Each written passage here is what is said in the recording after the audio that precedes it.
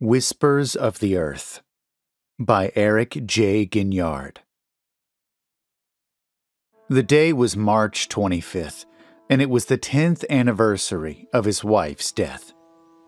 That day, today, was etched into his mind as permanently as the letters that spelled Hannah's name on the slab of stone in Franklin Cemetery. Her memory would never leave him, but most days he could push it behind him like a signpost he'd driven past, and could only faintly make out in the receding distance.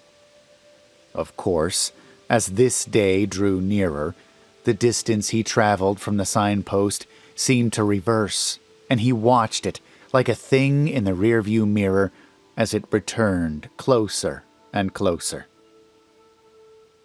Lyle knew today would be worse than her other death anniversaries, and that knowledge did not deceive.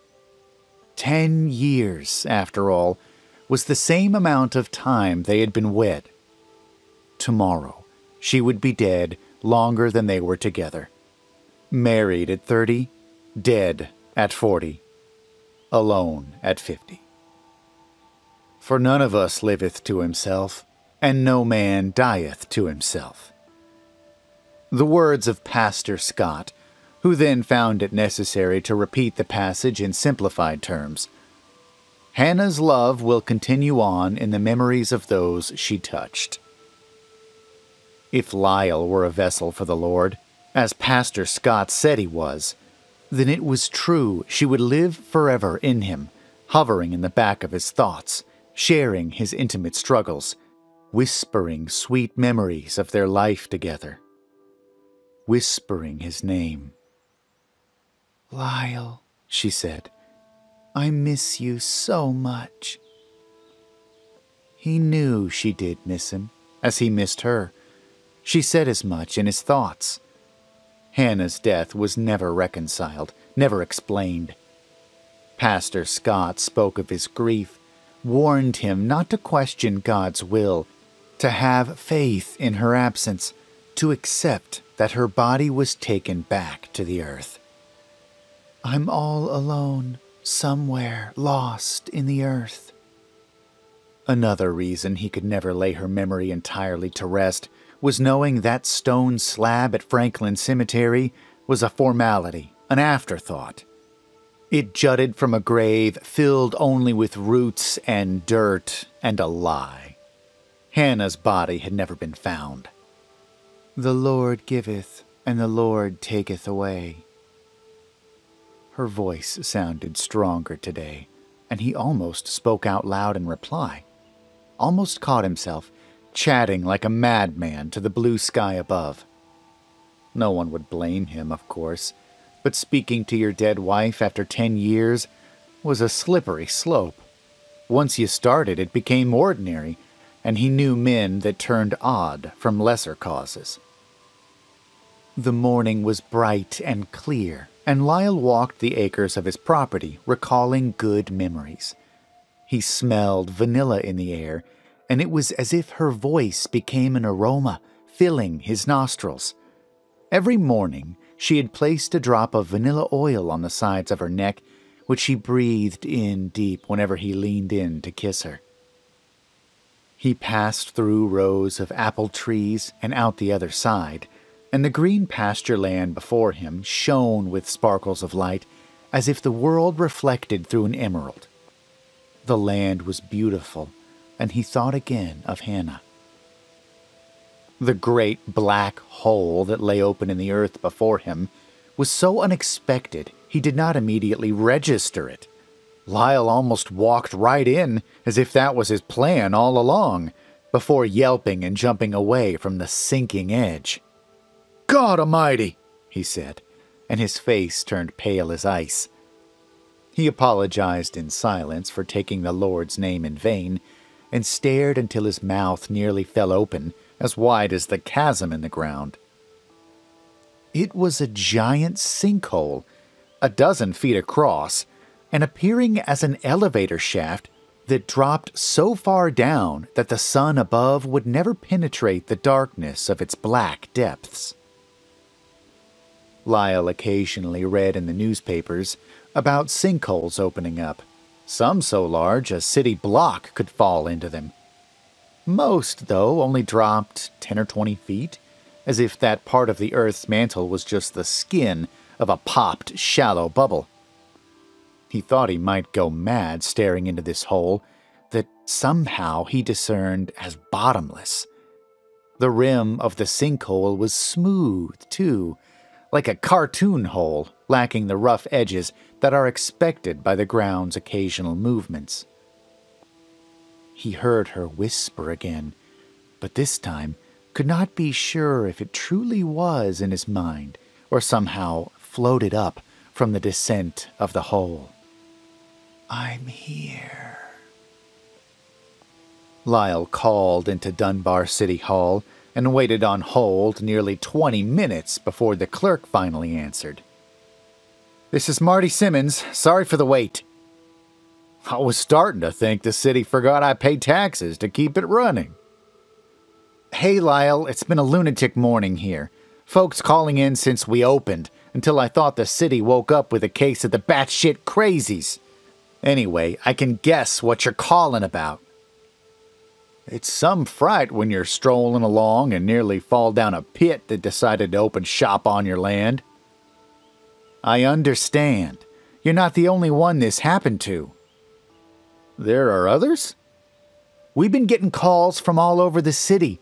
A sinkhole opened next to Tom Grady's house, and another on Liz Townsend's farm. Got reports from Charles Halloway, John Clark, and a handful of others. One sinkhole opened up on Stephen Brown's land that 3 of his heifers fell into. He can't hear a cry from any of them, they fell so deep. Hell, one hole even opened up right behind Cornerstone Baptist Church." "I never heard of the ground turning to Swiss cheese before," Lyle said. "Nor I.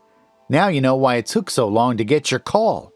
Liz Townsend's in hysterics. She even says she heard a voice from the hole on her farm, like maybe someone tumbled in." "Phew, city have any plans about what'll be done to fix this, or should I just build an outhouse over it?" Marty chuckled, then paused. "I'll make a report for you. Suppose we can hold a meeting tomorrow for everyone affected, find out who's got it worse, and go from there. The news already reached Pittsburgh, and some reporters are coming in today." "And so the vultures found a new scrap to feed on." "They love to rub salt in our wounds. Never come around when we're prospering, but if there's an accident, suddenly the news crews appear, calling us superstitious on one hand and cursed on the other." "Any thoughts as to what may have caused these holes?" Lyle asked. "Dunno. Maybe an earthquake. Maybe groundwater eating away at the bedrock beneath us. Remember the sinkhole in Allentown last year? Half the city was evacuated for fear the earth was caving in. That's what's going to happen here. Mark my words." "It'll take more than a hole on my property to make me pack it up." "We'll see. Anyway, pal, I got the next call waiting on hold. Stop by tomorrow and we'll chat." After Lyle hung up, the morning didn't seem as bright and clear as earlier, before he nearly walked into the sinkhole. The sky was still blue, as it so often is in southern Pennsylvania, but he discerned a fine veil seeming to drape over his corner of the land. There were murmurs in his thoughts that didn't resemble his own, and a chill touched his skin. He didn't want to be alone in the house today, amongst the dusty memories and sense of foreboding. As empty as it was, he would pay his respects at Hannah's grave, then fill the day with chores and errands to keep his mind from dwelling on troubles. And that's what he did. The bed seemed larger than ever that night, a great expanse of stuffing and blankets that, instead of providing comfort, only accentuated the emptiness. Lyle lay with his hands crossed behind his head, resting on the same side he'd always lain, him on the right and Hannah on the left.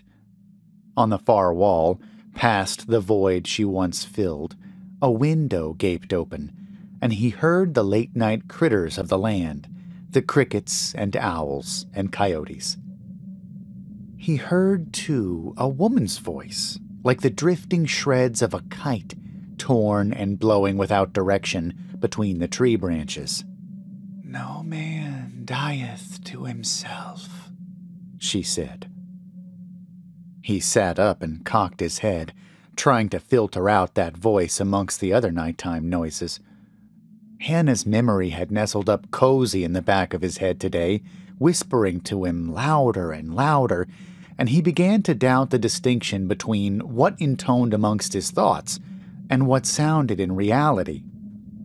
A distant dog barked at some unseen foe, and rustling tree limbs pushed against each other. A gust of wind scattered dry leaves against the window, some floating through to land on the floor, like discarded broken relics. Lyle found himself wondering what existed in the night, what rose when men slept and moved amongst the mountains' enigmas. He had lived in Dunbar all his life, the city nestled far into the base of the Allegheny Mountains' green and silver range. There were things in those mountains that the rest of the world never heard about, but Lyle knew since boyhood.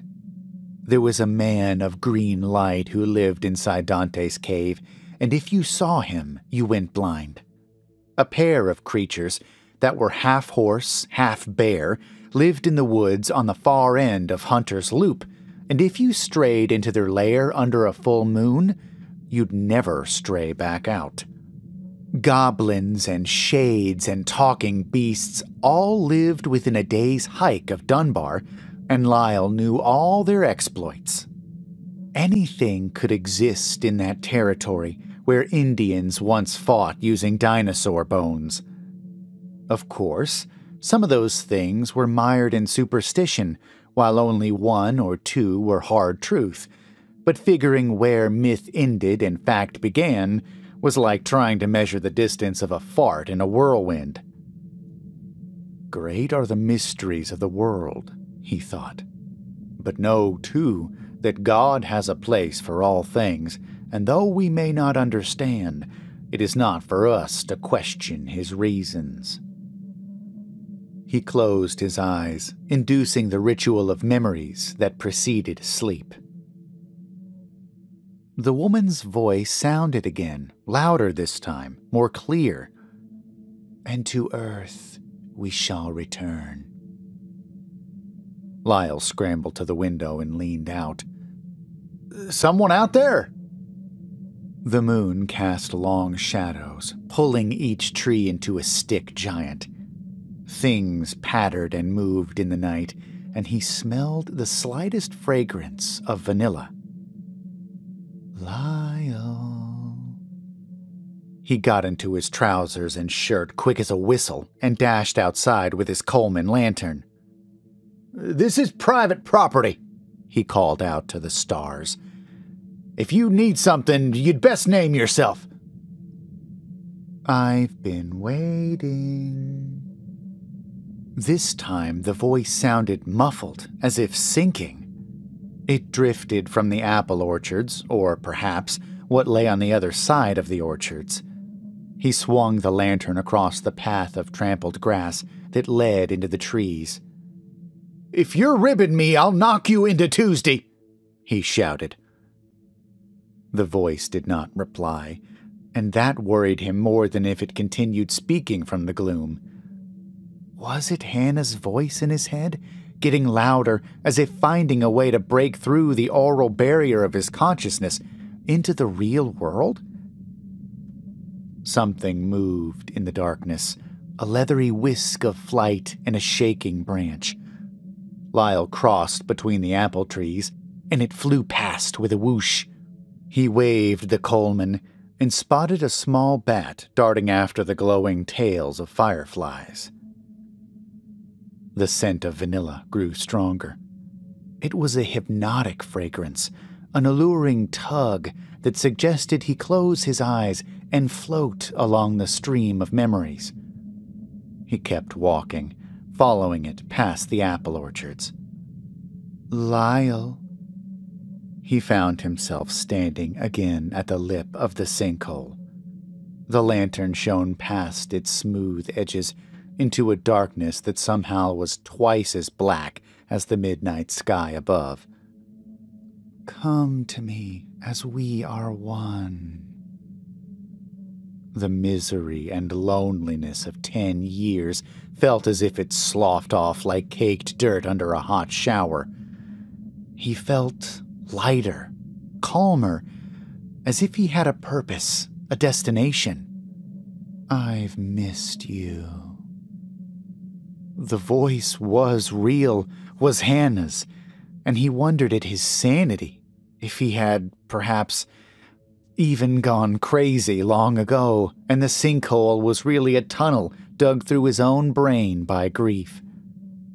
He stepped nearer to its edge, so close a tap from behind might propel him forward, and he searched for her face within the ebony nothingness. How long did it take a body to decompose back into the elements it sprang from? How long for a body crushed and buried to dissolve under the moving earth until its bones became soft as soot and guts the fertilizer for plants? What did Pastor Scott say?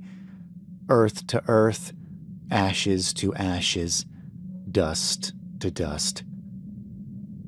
She was the earth now, and she called to him.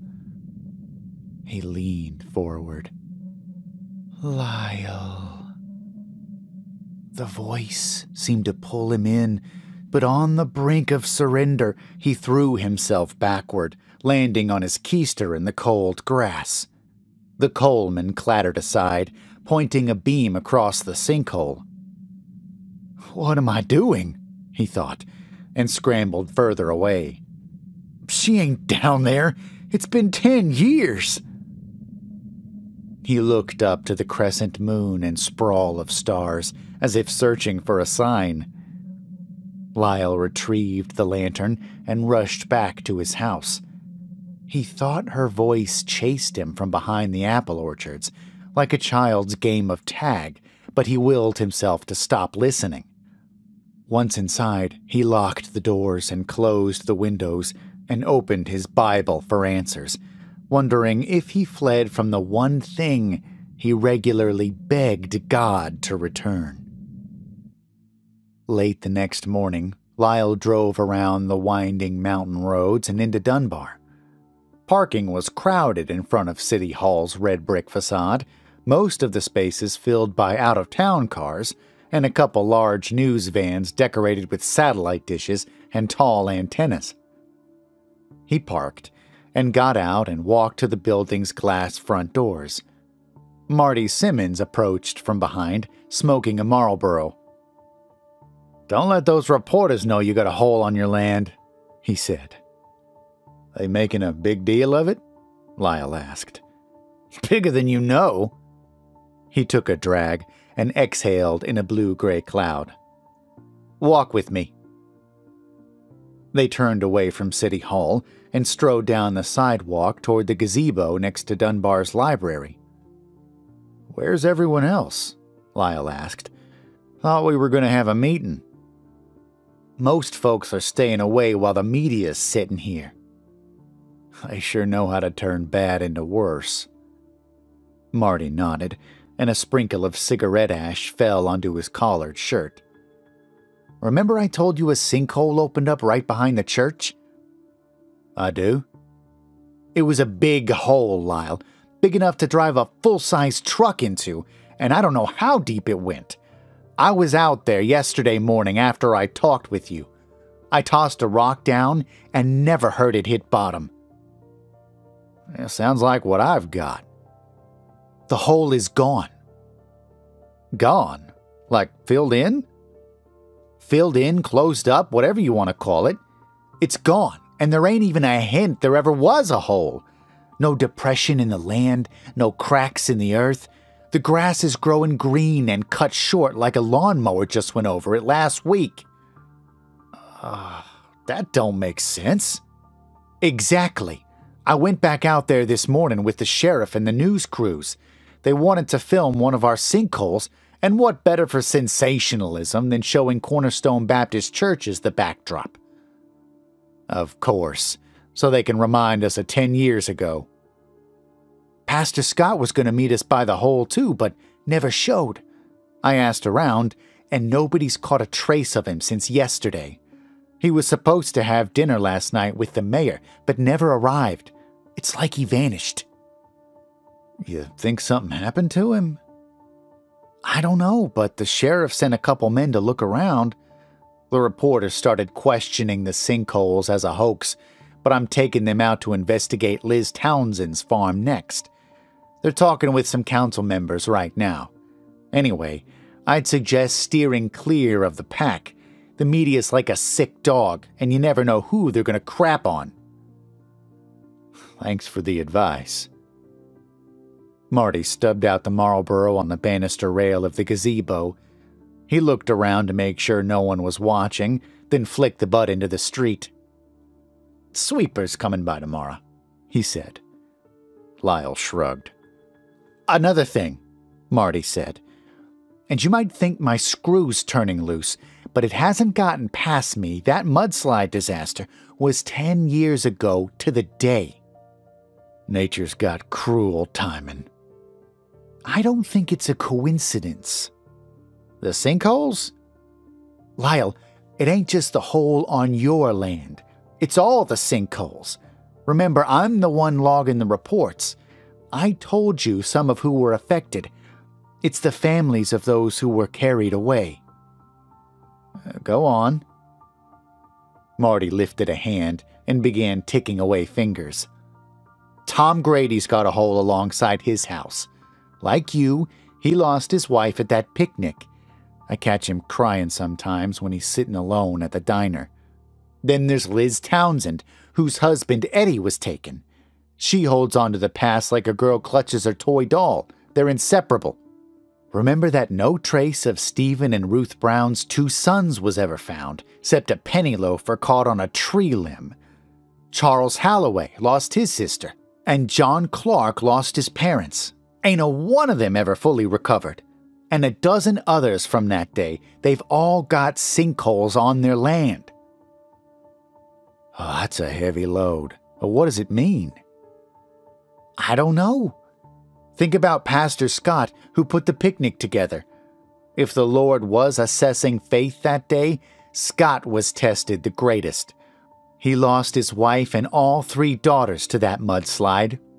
A sinkhole appeared alongside his church. And now it's gone. And so is he, Marty said. All these years he preached to us, saying those killed were in a better place. But I know it was eating him up inside. It's a catch-22. He couldn't curse the Lord or question his almighty will for their deaths. Otherwise, he won't end up in the heaven he believes his family's waiting at. Lyle shook his head. Marty continued. So Pastor Scott kept preaching at the pulpit, smiling and saying it's all part of a grand plan. Everything happens for a reason, and it's not our place to question why. If Scott believed that, perhaps he saw the sinkholes as a message, another test of his faith. That's a big leap you're suggesting. And maybe it brought him back to his family in some way. Or maybe I'm just making too much of this, framing crazy assumptions like the reporters. Nothing sounds too crazy to me, Lyle said. That pit on my land isn't natural. Up the street, people began to exit City Hall, milling around cars and talking on cell phones. Looks like it's time to get back, Marty said. I'll see what happens at Liz Townsend's farm. Let me know. In the meantime, I think I'll check on the Browns myself. 10 years ago, he heard her after the mudslide hit, after the crashing thunder of earth silenced, and shock passed like a crack of lightning. In that spare second, before the others started screaming, he heard her voice from the mud and debris. Lyle?" Then the shrieks sounded, and the pleas, and people scrambling to unbury themselves or their loved ones. It was a dervish of neighbors and fellow parishioners digging through the sludge, shouting for help, ordering commands, moaning, crying. And he tried to tell everyone to shut up. He nearly wished the panicked and wounded were all dead, so in their silence he could hear Hannah, follow her voice to where the avalanche took her. But the wailing around him increased, and the others thought they heard their own parents and spouses and children crying from under the mud, and everyone then shouted louder, trying to bellow over the others, so that Lyle never heard her voice again. The morning before the disaster was good, such as days can be when begun with turquoise skies and the whistle of wrens and a plate of pancakes steaming in the cold spring dawn. Her smell of vanilla oil broke through the warm maple syrup, and they ate together, commenting on what they did yesterday and what they would do today. That afternoon was Cornerstone Baptist Church's annual picnic, set on the shore of McGowan's Lake under the shade of the Allegheny Mountains. Lyle and Hannah almost didn't go, as it was a Saturday afternoon and Lyle wanted to plant, and Hannah needed to pick up some camera equipment from Pittsburgh. But the absence from church events is conspicuous in small towns, and they knew what sort of comments might be made from behind-the-hand mutters. So they arrived at the picnic early, in order to stake a location overlooking the cold lake's cyan face. There may have been 100 people in attendance that bright afternoon. Kites came out, and children ran amongst trees. Tables were set, with red and white gingham, and platters shared of fried chicken, coleslaw, baked beans, and cobbler. Lyle and Hannah sat with Stephen and Ruth Brown and laughed at long-running jokes. Pastor Scott spoke to each in attendance, commenting on the chicken's flavor or a mother's pretty dress.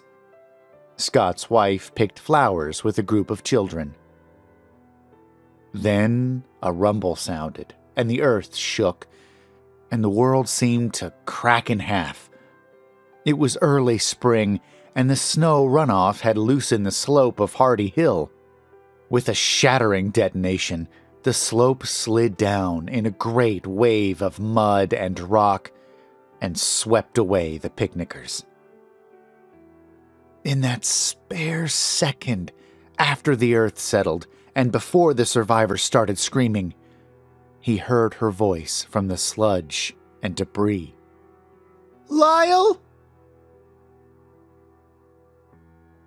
Lyle stood with Stephen and Ruth Brown and looked deep into the sinkhole on their pasture land. The hole was identical to his own, as if the chasms were born as twins, each about 12 feet across and cut perfectly into the earth, like someone drilled cylinders straight into the ground. "Can you hear them?" Stephen Brown asked, in a voice so tiny mice could have roared louder. Lyle shook his head. The hole could have led to another universe for the depth it appeared to fall. "They're our sons," Ruth said. "They're calling to us from down there." He looked at each of the Browns, then back into the hole. Lyle didn't know if coming here was a mistake or a vindication of his sanity. At least he knew he wasn't the only one listening to voices that weren't there. He shook his head again. "I don't hear anything." Ruth sobbed, and Stephen almost did too. "We've still got his shoe. Jeremy's little shoe. He's down there with a bare foot. They're looking for us. They miss us. They say, 'Where are you, Mommy and Daddy?'" Stephen reached around his wife's shoulders, and she turned her head against his chest and held him tight. "I can't say whether you're imagining it or not," Lyle said. "I hear Hannah on my own land." Ruth spoke into her husband's chest. Pastor Scott said the same about his own family. Stephen nodded. I was at the church yesterday afternoon. I saw the sinkhole, and Pastor Scott stood so close on its edge his toes hung over. He told me they were down there, all of them, his wife and 3 daughters. He said the Lord was giving them back. The earth would make them a family again. Pastor Scott's disappeared, Lyle said. I know. A deputy came by a bit ago, asking when I saw him last. He tried to tell me there wasn't any hole on the church grounds at all, but it was there. I saw it. I believe you. Marty Simmons saw it too. Maybe they weren't supposed to have been taken from us that day. Or maybe we were supposed to have joined them. Maybe whoever plans these things made a mistake. But that hole is speaking to us. It's telling us our boys are down there, Lyle said. I'm going in. I'm going to find our sons, no matter how far down they've fallen. Lyle thought obligation should compel him to convince Stephen otherwise. Tell him it was madness to climb into that pit, looking for people who were missing, surely dead, for 10 years. It was duty to talk a friend out of doing something that would likely lead to injury or worse.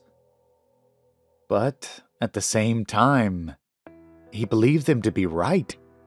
And what he wanted most that moment was to return home, because he now believed Hannah really was there, calling for him from the darkness of his sinkhole. He decided such because she didn't call for him on the Browns' land. Here, her voice was silent. Here, it was the sinkhole only for the Browns' sons. This was no trick of his brain, no phenomena of his surroundings. She called for him from one place only, that place she was taken, as she had called for him the day of the picnic. Night fell, and Lyle sat on his porch listening. She was out there, whispering to him. Come to me, Lyle. He had a decision to make, but he let it stretch out before him, allowing the moment to simmer, listening to Hannah's words as if she sat on the porch alongside him. I've been waiting such a long time. If he decided her return was a transgression against natural order, he could simply leave and didn't think she would follow. Lyle considered that whatever caused the earth to open up its secrets for him was a one-time offer. Whether it was the Lord's choice or a trick, she was here and here only. If he left, he would never hear her voice again. Or he could find her. She was down there, like all the other people killed that afternoon by McGowan's Lake, returned to collect their loved ones. Without Hannah, there wasn't much in the world that kept him going. No other family or opportunities. Just gray age and loneliness. Was it different for any of the others from that church picnic? Had they ever stopped grieving? Or did it matter? Maybe it wasn't just the survivors who grieved all these years. Maybe it was the dead, too, stolen from the sunshine and arms of their loved ones, buried under the mud and never found. Until now. Lyle. The Lord giveth and the Lord taketh away, he thought. He thought also of the message saved on his phone. Lyle had arrived home from the Browns' farm and saw the blinking green light on his answering machine. It was Marty Simmons. Stay away from the sinkhole, Lyle. Whatever it is you think you hear, stay away. Liz Townsend is missing. The hole behind her farm is gone. I saw her earlier today with the reporters, and she swore her dead husband was calling. Now John Clark is missing, and Charles Halloway. The holes on their grounds are closed up too, like they never existed. Something took them away. It ain't natural, Lyle, not to hear someone who's been buried 10 years. Listen to me. Call me. Come back to town. Just stay away from that hole. But Marty was only another voice now, like Hannah, a murmur without physical form, a ventriloquism speaking from the chasm of his mind. We're all just Earth, after all.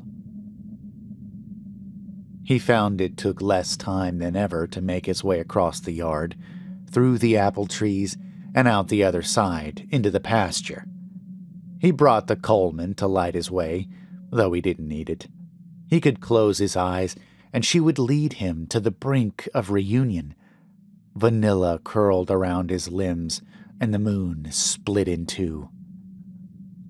When Lyle looked again upon the black sinkhole, he realized it wasn't a sinkhole at all, and he wondered how he ever thought different. It was a mouth, and her lips began to rise from the edges of its opening, parting slightly to show the curve of a coral-pink tongue. The contours of the ground flexed and eddied as if made of soft mud, and Hannah's mouth moved, opening wider.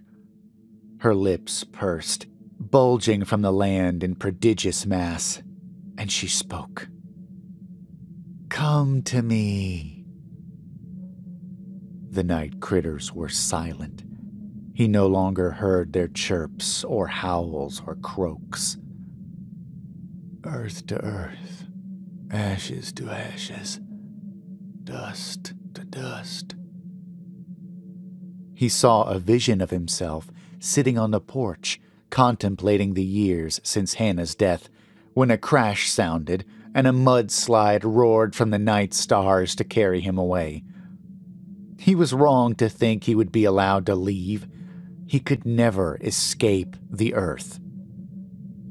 So he leaned in to kiss her lips the way he did every morning after she placed a drop of vanilla oil on the sides of her neck.